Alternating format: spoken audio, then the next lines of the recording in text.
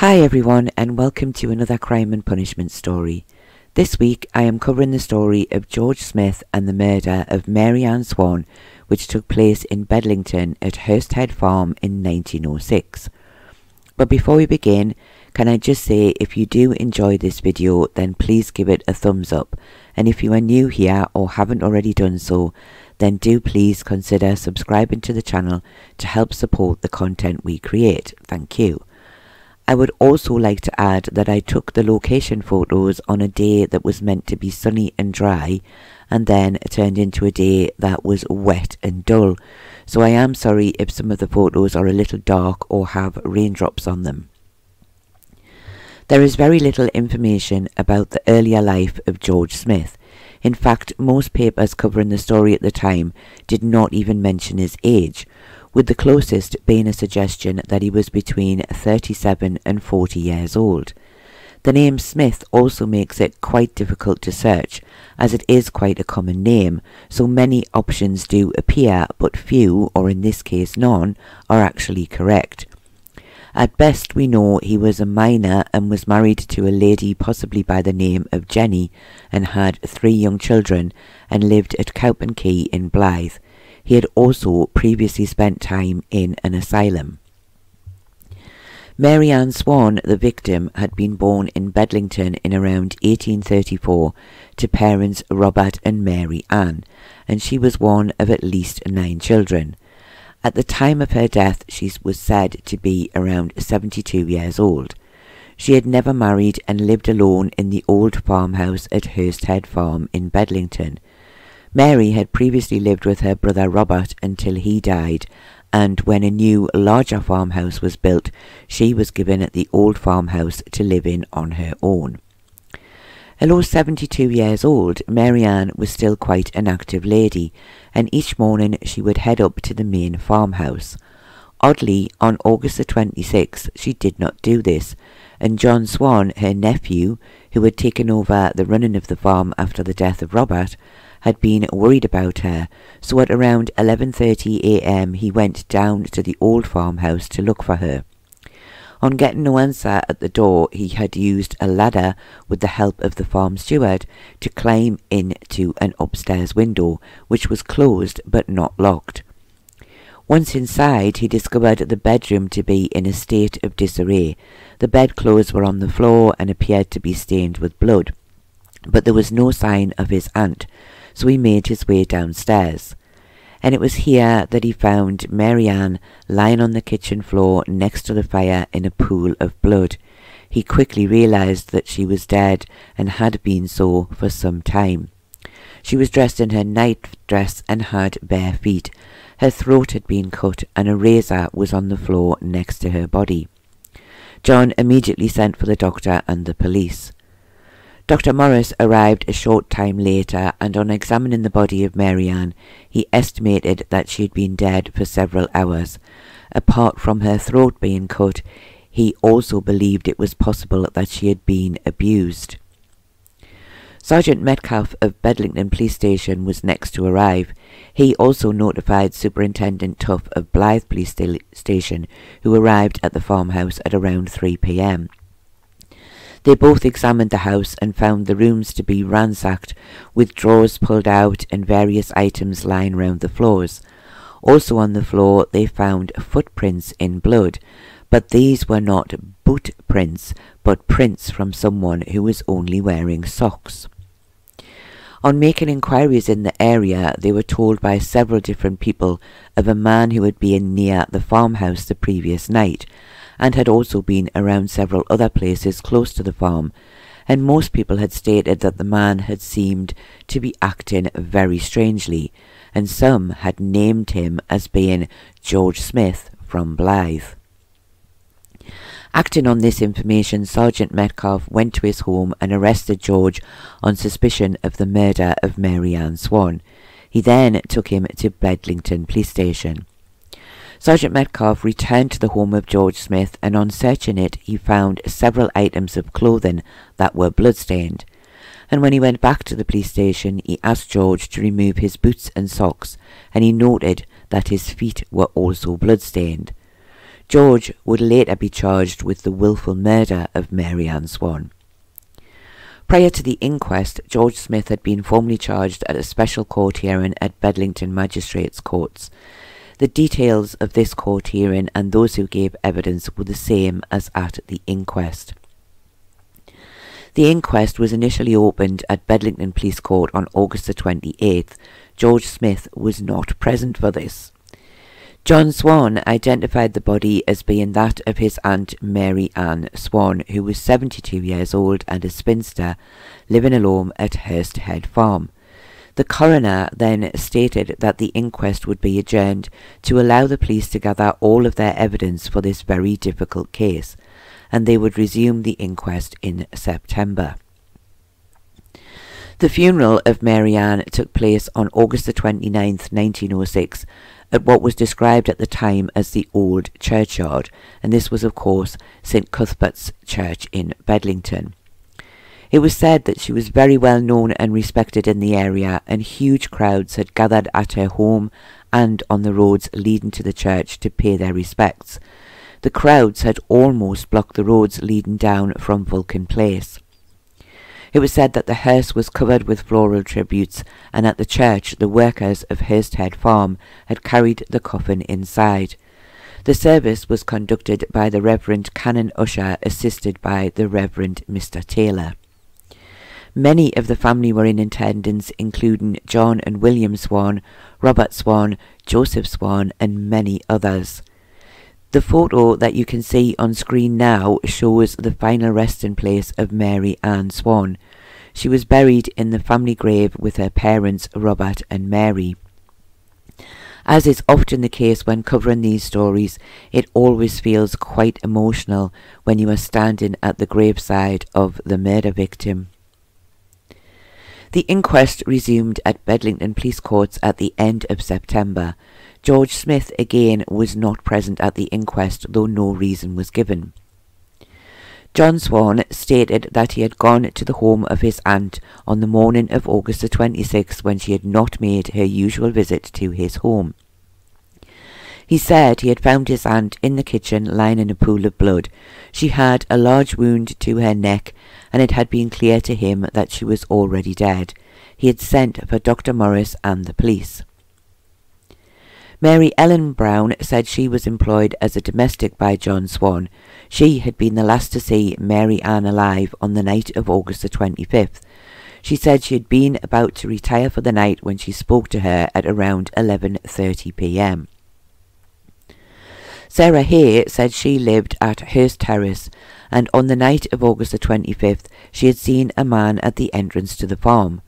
She said she had not seen him until she got close to the gates, but when she did, she had turned and walked back in the direction that she had come from. But he had shouted at her, "Come here, miss," and ran after her for a few yards. She told him if he did not go away she would tell the police. He then shook his fists at her, swore, and said he would murder her. He then called out, "Come on, Mary Ann, or Mary Lizzie." She could not be sure which name he had shouted. Sarah said she had continued walking quickly away from him, and on the same road she came up to a man by the name of Joseph Gillespie. The man was just behind her, and on seeing Joseph, George had attempted to hit him. Sarah had since identified the man as being George Smith and believed that George was under the influence of drink on the night in question. Joseph Gillespie said he had been standing in the road near to Hirst Head Farm when Sarah had ran up to him. George, who had been behind Sarah, tried to hit him. He had struck out at George and he had fallen to the ground. He said he had hit George again when he was on the ground and he did not get up immediately, and Joseph said he had not waited around to see if he was okay. Sarah had ran away when he had begun fighting with George. He believed that George was very drunk at the time. Cuthbert White stated that he kept a refreshment shop in Vulcan Place. He claimed that George had entered his shop between 10:45 and 11 p.m. He had asked for some pie and peas, and he had then asked for a second pie, telling Cuthbert, "I am broke, but I will come back tomorrow and pay for it," telling him that his name was George Smith of Blythe and that everyone knew him. Cuthbert said he went to place the pie in the outside pocket of George's coat, but he told him not to put it there as he had a razor in that pocket. George had then shown him the razor. When asked, he said he could not be sure that the razor produced at the inquest was the same as the one that George had shown him. Thomas Hempstead of Millbank Crescent said he found George Smith in his backyard at around 11:30 p.m. on the night of the murder. He said he knew the man well and asked him what he was doing in his yard. George attempted to hit him and he said the pair had fought for a few moments, with George trying to kick and bite him. He was able to open the back gate and George ran off shouting, "I am George Smith and I don't care for anyone." When asked, he said he believed he had hit George in the face once or twice, but did not know if he had been badly hurt. He also felt George had been very drunk at the time. Christina Binks said at around 11:30 p.m. on the night of the murder, she had gone outside and left her door open, and on her return had heard a noise and found a man in her kitchen. She had ran to find her husband, and on their return the man had gone. She said she had been to Blythe police station and had identified the man as being George Smith. George Crawford said George Smith was his brother-in-law. He said he had been with George earlier on the night of the murder. They had gone to the Black Bull at Bedlington, where they had had a drink together. Later they had gone to the Turk's Head and then on to the Mason's Arms. He said George had been in a strange mood, and by the time they reached the final pub, they had argued and George had grabbed him by the collar, but he had let him go, and he said he had left after this incident and did not see George any more that night. Mary Plant said she had been staying at the home of George Smith and his wife in Cowpen on the night of the murder. She had been awoken by George knocking at the door at around 4:30 a.m. His wife had let him in and returned to bed. In the morning, she said George was up around 9:30 a.m, claiming that he could not sleep. She said he was dressed in different clothes to the ones he had been wearing the night before, and she had seen him trying to clean some of his clothing from the day before, and had noticed the water in the pail where he had tried to wash his trousers looked a red colour to her. She also noticed him wiping something from his feet and thought that he had blood on his feet, and he also had a black eye on the Sunday, which he had not had the night before. Acting Sergeant Lordman said he had visited the house at Hirst Farm and had taken some photos which he then passed to the jury. These included pictures of the house and also the razor found near to the body of Mary Ann, and also of the bloody footprints that had been on the floor. He also described having found a wash basin in the house with water in it that appeared red, and a soap that seemed to be smeared with blood. He found a gold watch and a gold brooch and £4 in coins in a lady's purse. He also found 2 empty purses on the floor. Sergeant Metcalfe said he had found the body of Mary Ann lying in a pool of blood near to the fireplace. He could see that her throat had been cut. The room showed signs of a struggle, as various items from the table were lying on the floor around her body. He also found a razor close to where she was lying. The floor was covered in blood, and it appeared to him that someone wearing just socks had been walking in the blood and leaving footprints in various places. He found drawers and cupboard doors open as if somebody had been searching inside them, and he noticed that the bedclothes upstairs were also stained with blood. There was a broken window at the back of the house, and he believed that the hole was large enough for a man to have climbed inside. The front and back doors had still been locked when John Swan had first called looking for his aunt, and it seemed to Sergeant Metcalfe that the culprit had climbed back out of the same broken window. Acting on evidence received, he said he had gone to the home of George Smith and arrested him for the wilful murder of Mary Ann. He said George had replied by saying, "I know nowt about it, lad." Sergeant Tuff said he had examined the blood-stained footprints and had taken measurements of them before having some of the floorboards in the house taken out. The footprints seemed to show a very unusual pattern, and he believed the socks worn by the murderer should be easy to identify. He went on to say that the pattern of the socks worn by George Smith had matched perfectly with the footprints found in the house. Dr. Manners, a police surgeon at Blyth, said he had performed the post-mortem on the body of Mary Ann.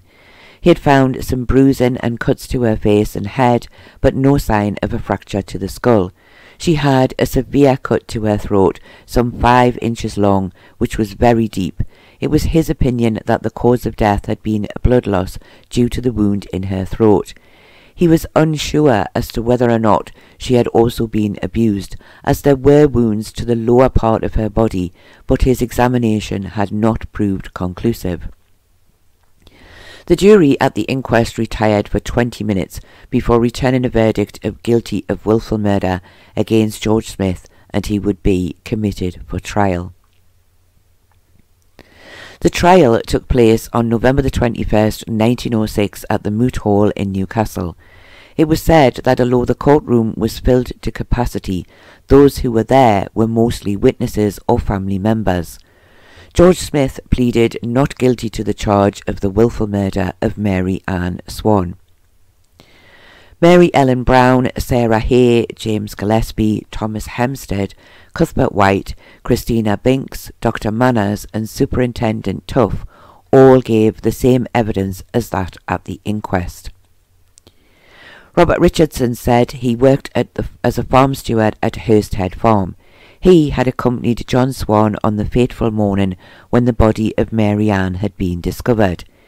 He stated that she was known to get up around 9:30 a.m, and when she had not visited the main farmhouse by 11, John had become worried that something was wrong.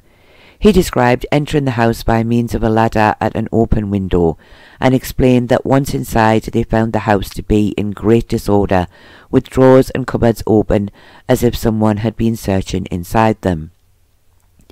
John Swann gave very similar evidence to that at the inquest, only adding that he had known George Smith for many years, but had not seen him for some time. He had been aware that he had spent time in an asylum, and believed that during this time his aunt had been very kind to his wife and children. He was asked that if he were to assume George was guilty of the crime, could he think of any motive for the murder, and he said he could not. He said he was not aware of his aunt having any quarrel with anyone recently. He believed she was very well liked and respected in the area, and he also did not believe that anything had been stolen from the house. William Smith, a hairdresser, said that George was his brother. He said that on the afternoon of the murder, George had been to his shop. He had wished to collect a razor that had been repaired. He felt that George was behaving strangely. He had asked him to go for a drink with him. William said he had reminded George that he should not drink as it was not good for him, but George had told him that drink did him good. William said he told him he would be better to go home to his wife. After this, he said George sat for a few moments before leaving the shop, bidding him farewell. He had been perfectly sober when he had been in this shop, but William said he saw him some 30 minutes later coming out of a public house close by, and felt that he did not look right in himself. He stated that George sometimes acted strangely. He did not always seem, in his opinion, to be sane. George Crawford gave slightly more detailed evidence than he had done at the inquest. He stated that he had been in the Black Bull with George Smith at around 6 p.m. on August the 25th. George had already been there when he arrived. They had a drink together, and to him at this point everything seemed fine. A short time later they went into the Turk's Head public house. They were still on friendly terms and enjoyed another drink or two together. He said the only thing that changed was that George Smith was not quite so keen to pay his turn with the drinks here. He sometimes claimed to have no money. The final public house that they went into was the Mason's Arms, and it was here that the manager refused to serve George Smith with any more drink and asked George Crawford to take him outside, which he said he had done. Once outside of the Mason's Arms, he tried to persuade George to return with him to his mother's house, but he said George wanted more drink. At this point he seemed to be acting in a wild manner, as if looking for a fight, and it was then that he grabbed him by the collar. However, he quickly let go, and George Crawford said he left him there just after 9 p.m. When asked, he stated that he had not known until recently that George Smith had previously been in an asylum, and that drink was dangerous to him. He had sometimes thought George acted in a strange manner, but he thought that this was just the way he was, and did not think him to be insane. Richard Walker said he had seen a man fitting the description of George Smith near the entrance to Hirst Head Farm on the night of the murder at around 1 a.m. He said the man did not appear to be insane, but did seem to be lost or confused. However, he could not positively identify George as being the man he had seen, but he felt that the height of the man, around 5'7", was very much the same as the prisoner. Richard Nicholson said he had seen a man of the same description on the road to Blythe between 3 and 3:30 a.m. on August the 26th. He was also unable to confirm that this man was George Smith. Mary Plant gave very similar evidence to that at the inquest, only adding that after washing and drying some of his clothing, George had placed them in a box and put something on top of it as if he was trying to hide them. Sergeant Metcalf spoke of the strange rambling statements made by George Smith when he had first charged him with the murder. He said he had said, "Me? Murder a woman?" as if in shock at the idea. He then stated that he had been fighting in Bedlington and the previous night, and that he had walked into a tree on his way home, which had caused his black eye. Sergeant Metcalf said that some of his comments did not make sense at all, but he had ended by saying, "I went to Bedlington to see me mother. I have not murdered anyone. You are a strange one, and you have the wrong one this time. I had been to see me mother. I have not murdered anyone." Sergeant Loadman gave the same evidence as he had done at the inquest, and once again he provided the photos for the jury to examine. Photography as evidence in crimes was still quite a new thing, and, as in this case, they would often include photos of the body of the person who had been murdered. Dr. Morris again described the wounds inflicted on Mary Ann Swann. He estimated her time of death to have been some 10 or 11 hours before he had been called to the house, which had been at midday. When asked, he stated that a person who suffered with homicidal mania due to the drink could relapse if he was to drink again. He also said that although he had no experience of it, a man suffering such an attack may not be able to remember anything that he had done. Richard Hutchinson said he worked for Mr. Asquith, a hosier at Blythe, and had over 20 years' experience. He had been asked by the police to examine the socks worn by George Smith. He had never before seen a pair of socks that had been made the same way as those belonging to the prisoner. They appeared to him to have been knitted by a novice. The feet were more suited to a child and the leg parts for a man, so if a man was to wear them, part of the leg would be under the heel, thus producing the exact pattern as the footprints in blood that had been shown as part of the evidence against George. There was no doubt in his mind that those footprints were made by those socks. Dr. McDowell said he was the medical superintendent of the Morpeth County Asylum. He stated that George Smith had been a patient there from June 1901 until he was discharged in February of 1904 as cured. On his arrival, he had been suffering from a very severe attack of insanity, and several times had tried to attack the nurses looking after him. He had homicidal tendencies, but Dr. McDowell said he believed that anyone who suffered in this way could recover, but they would likely relapse if they were to drink again. In his opinion, the evidence he had heard suggested that due to his drinking, George had been suffering from insanity on the night of the murder, and if a man was suffering from such an attack, he would most likely be unable to remember anything that he had done. Dr. McDowell went on to say that he had examined George recently and believed him to be sane now. When asked, he stated that he felt George had been completely cured when he was discharged from the asylum in 1904. Dr. Bramwell said he was the police surgeon at Tynemouth and had a lot of experience with cases of insanity. He had examined George Smith at Blyth police station recently and was of the opinion that he was a sane man. He completely agreed with the testimony of Dr. McDowell that on the night of the murder, George was insane. John Atkinson of Millbank Terrace said on the night of August the 25th he had heard a noise in his backyard sometime between 11 p.m. and midnight, and he had found George Smith sitting in the wash tub. He was staring at him like a wild man. He knew it was George, as he had known him for around 10 years.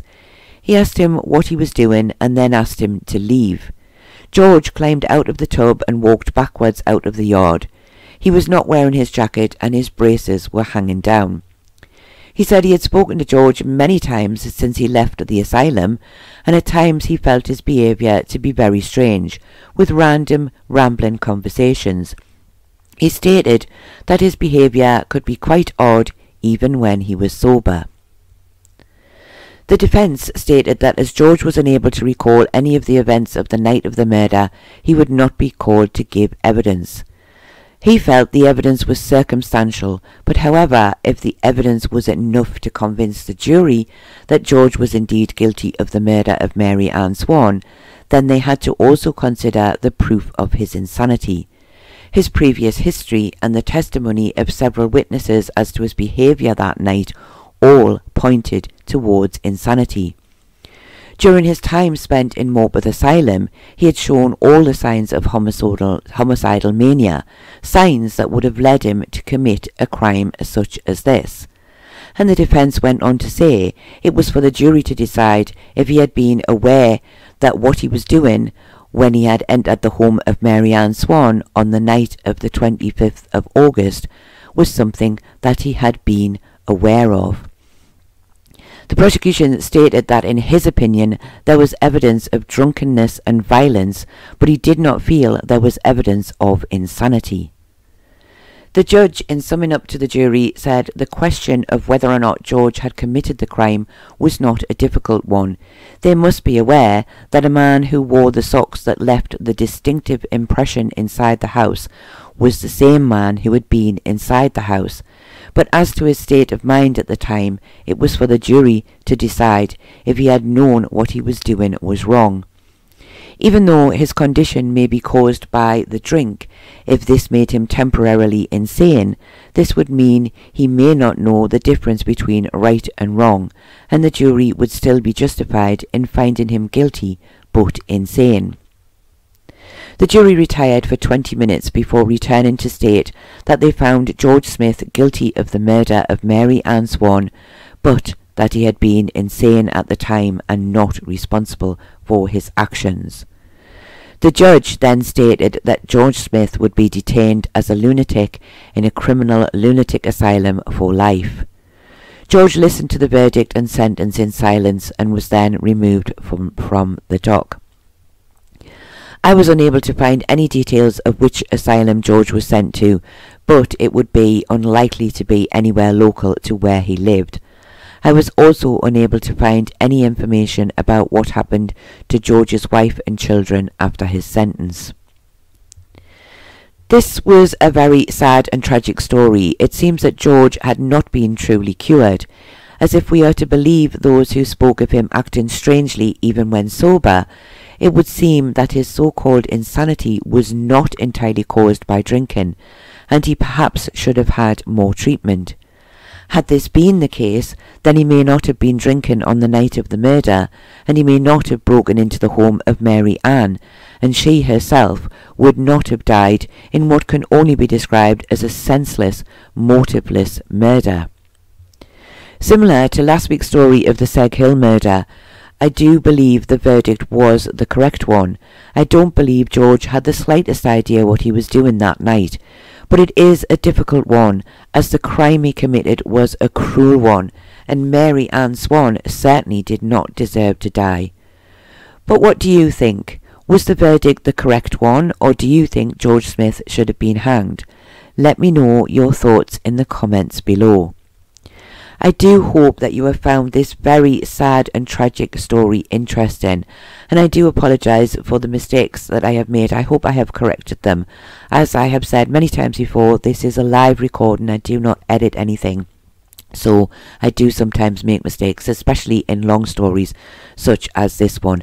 But I do thank you all very much for watching, and I hope to see you all again very soon.